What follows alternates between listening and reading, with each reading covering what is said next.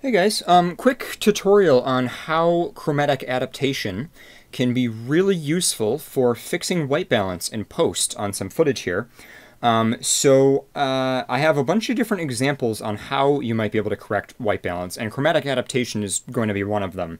We'll go back. I actually have an original raw file here, which means I have access to, of course, the raw controls. I can adjust the white balance here.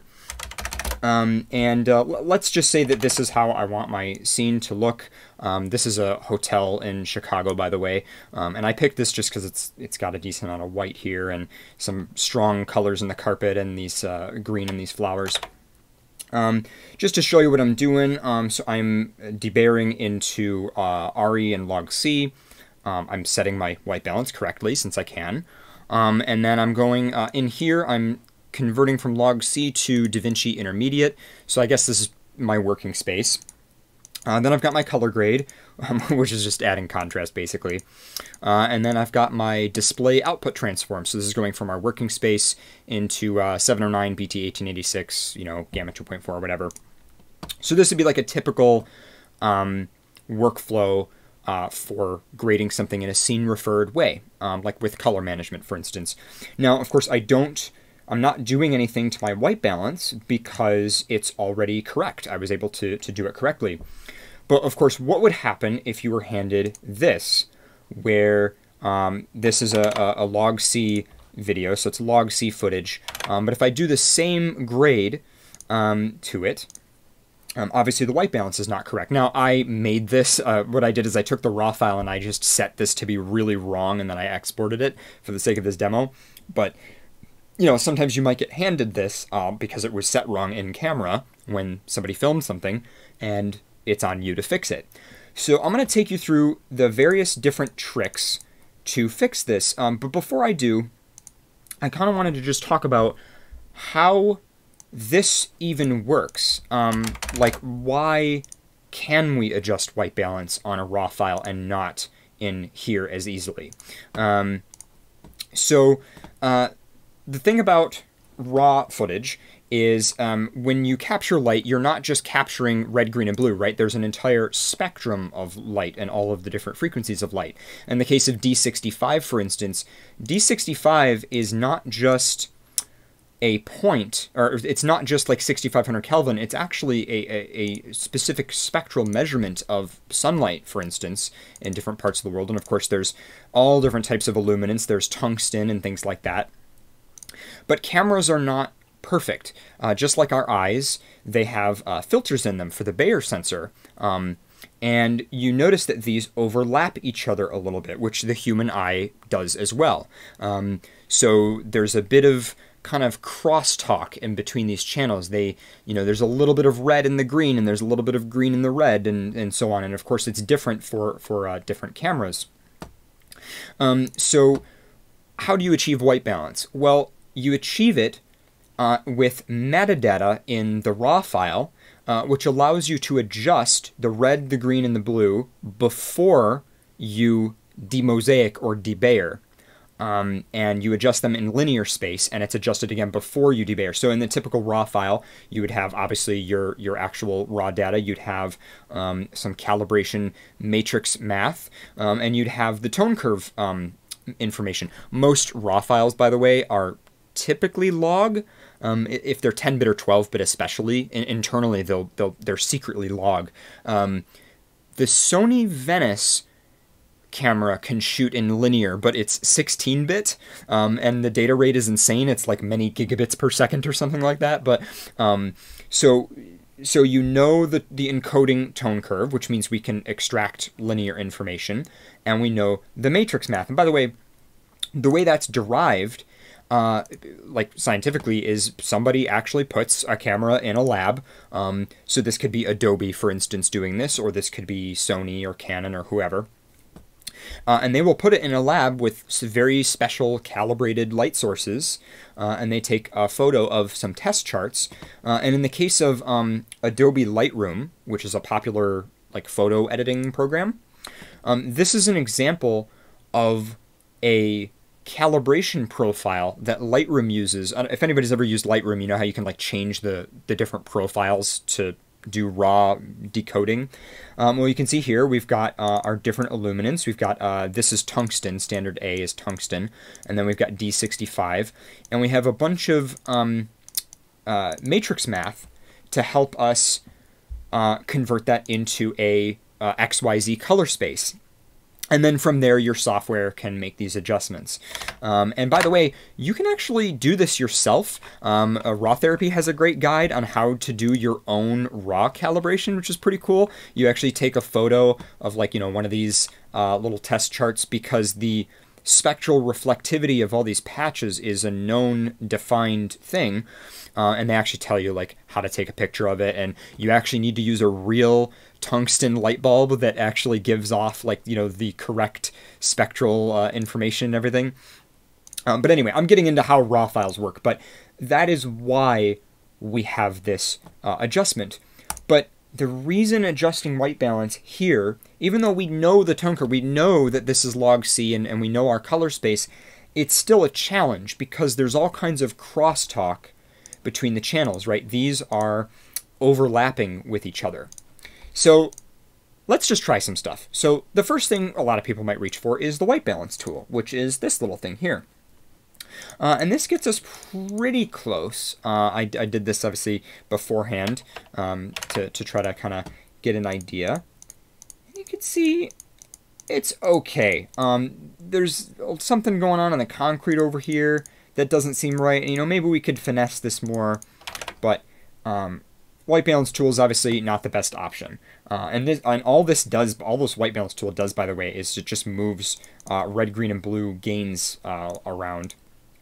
But okay, so let's try another one. Well, let's try the HDR white balance tool. So this one, the HDR palette is set to, we're actually telling it so that it's color space aware what our working space is. And you can see we're at minus 4,000 here. I had to go all the way down to. And let's see, did that fix it? Let's see. To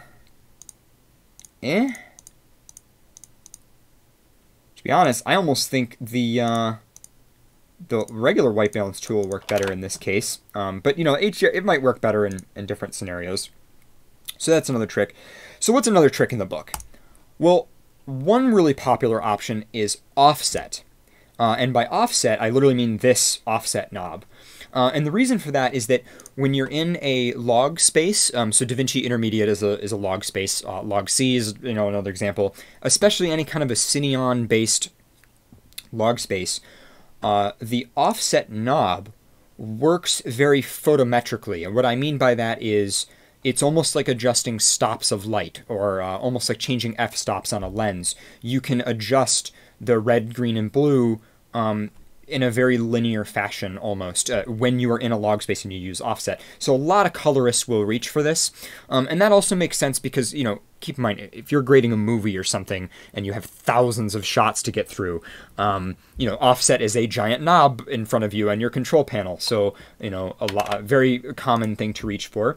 And you know what? It does pretty good. We got some weird stuff going on here with the carpet.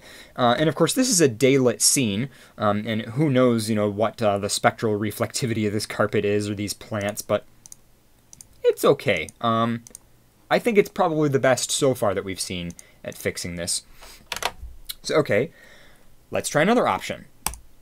This is a slightly more kind of tricky, advanced version of offset. In this case, what I'm doing is I'm converting from our working space to linear with no tone mapping, and then I'm converting from linear back to our working space with no tone mapping. So that means that this is taking place in a linear space. And so what I've done, this grade, is I have made linear gain adjustments to the different red, green, and blue channels. And by the way, I had to set my Luma mix down here to 0 so that I could just get pure control over red, green, and blue. And this also did a pretty good job. I could probably have tweaked that a little bit more. Yeah, I'd say this one did a little bit better than the other one. So this is probably the closest we've gotten to nailing this, fixing this white balance problem, this bad footage, is doing that in linear space. Okay, so let's try chromatic adaptation. So, remember that we've got overlap, right? So we've got pollution of the RGB channels. So how can we solve that? Well, we don't have access to this information anymore. We don't know how the camera saw the scene. But what we could use is a human visual model to try to fix this. So what chromatic adaptation does, and you'll notice that I am telling chromatic adaptation my source color space and my source gamma. And I've also got it located as close as possible to the input because we want to let chromatic adaptation get as close as possible to the original camera RGB space. Because every time you make a color space adjustment, you are mixing the red, green, and blue channels more and more. It gets harder and harder to kind of get around that. So we're going to go as close as we can to the beginning. And so what is this source and target, or the source and destination? Well, I happen to know, and I'm cheating here, right, that the original was 4200. That was correct. So what I'm saying is, I think this source or this scene was 4200 Kelvin. That's what it should have been. That was what the lighting on set was. And the target is what I think was wrong. So in this case, again, I'm cheating. I happen to know that I secretly set the white balance incorrectly, and I set it to 6500 Kelvin. But we're kind of telling it this is what was incorrect. So here's our source, here's our destination. And now we can see we got pretty close. This is about the closest we can get to the original. Look how close these are now. There's a slight difference in the red on that carpet there. That's something I notice. There's also a slight shift in the green on these plants. And again, this is using a human visual model. And so how is chromatic adaptation actually working? Well, what it's doing internally is it is converting our footage to linear, and it's converting the color space to an LMS color space.